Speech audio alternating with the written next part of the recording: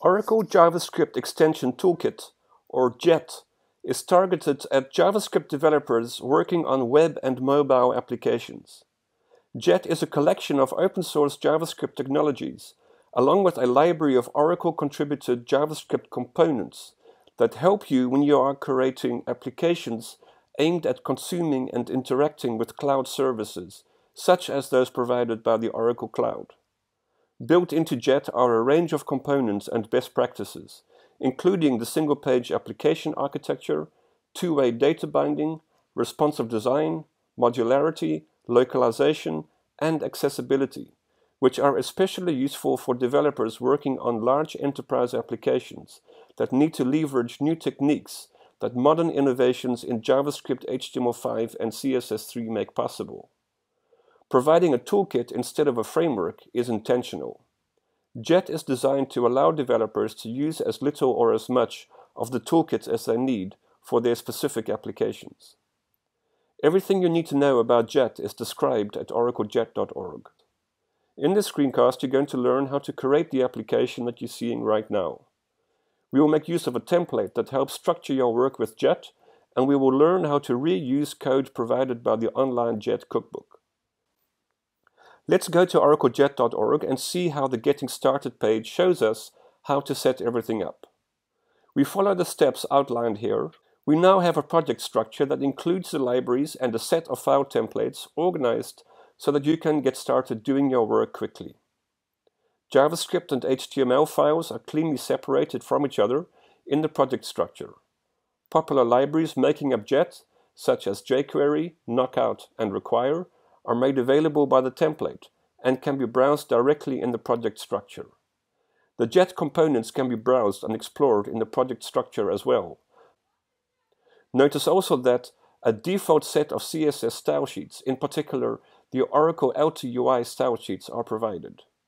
In short, the JET template gives you a thorough starting point for creating cleanly architected user interfaces for web and mobile applications. Without doing any coding, let's run the application. The application is deployed to the browser starts up, and we see that the template gives us a menu bar for switching between views. The template sets up our application with responsive design so that it automatically restructures itself depending on the current device size. Let's now start using some of the JET components. In the JET cookbook, we copy the HTML snippet relating to the select component. We open one of our HTML templates and we paste the snippet into it. Next, we look in the JET cookbook again to see the business logic we need to work with the JET select component. From the Knockout framework, two-way data binding is used to define an observable that is referenced in the HTML we used. Also, JET is a modular toolkit that only loads the components you need in order to be lightweight and performant. By default, we were not using the JET select component in the template. We now need to explicitly include a reference to the JET select component to load it into the application. Notice how easy it was to put a drop-down list together with the tools, template, and the components provided by JET. The select component includes built-in filtering, as you can see here. Next, let's add some data visualization to our application. Again, in the cookbook, there is a data visualization section. Here is a bar chart, and again, the cookbook provides an HTML and a JavaScript snippet. Because JET is a modular framework, in the same way as we had to explicitly include the select component previously, we now need to include a reference to the chart component explicitly as well. It's really impressive how quickly and easily we've been able to put the data visualization together. Finally, we need to connect it to the select component. Without that, the drop-down list and the chart component will not interact with each other. Once you have done this, when we choose a different chart from the drop-down list, we see a different chart displayed in the visual component in the main part of the application.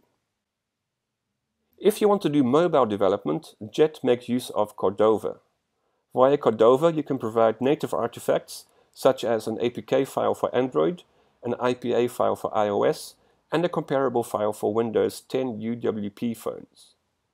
These can be made available via app stores.